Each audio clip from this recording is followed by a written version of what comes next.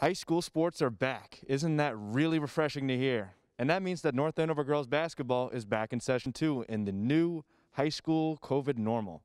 Unfortunately, though, the results were not in their favor tonight after dropping their second game of the season to Tewksbury 58-50. Offensively, the Knights struggled out of the gate, only scoring 5 points in the first quarter, while Tewksbury piled on 17 points. However, the Knights exploded for 19 points in the second quarter and really broke through Tewksbury's full-court press that they had been implementing all first half. But Tewksbury kept on scoring, extending their lead to 35-24 at the half. The third quarter saw the Knights making a valiant comeback, at one point getting within 3 points of Tewksbury.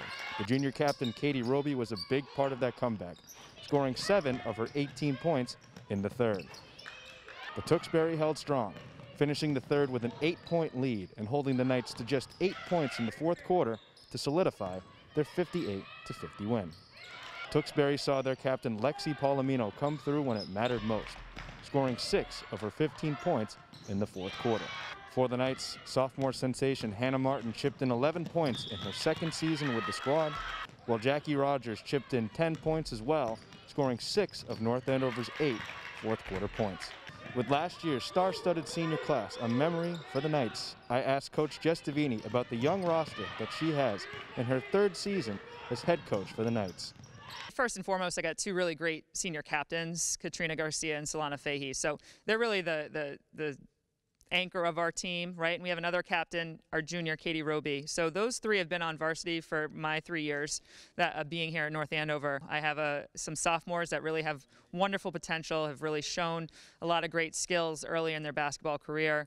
And I have one freshman, Janie Papel, who has come in and made the soccer team, made the basketball team. She's a great athlete and has a really great head on her shoulders, stays very humble, and that's admirable in itself. In what is also the COVID season for high school sports, with players and coaches wearing masks at all time and socially distanced seating on the bench, I asked Deveny about the challenges that she and her players will face this year. I could have never dreamt of this kind of season happening, and it's wonderful to be able to be out here. Not unlike so many things in our life, we've really had to adjust to the changes that COVID has brought forth. And the bench is one thing. I feel like I can't even talk to my whole team at once without shouting and giving anything away to the other team. On timeouts, we go off to the side and try and stay socially distant.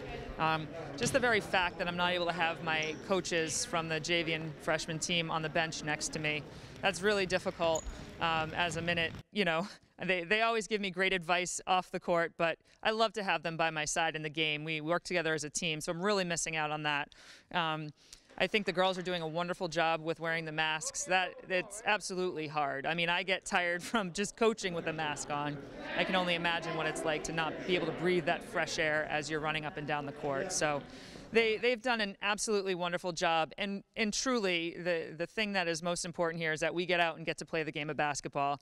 I feel like the practices that we have are very important as we're all together and we're able to do something we love doing. So grateful for this opportunity, but we don't downplay the challenges that we are presented with. Reporting from Crozier Gymnasium here in North Andover High School, I'm Sam Murray.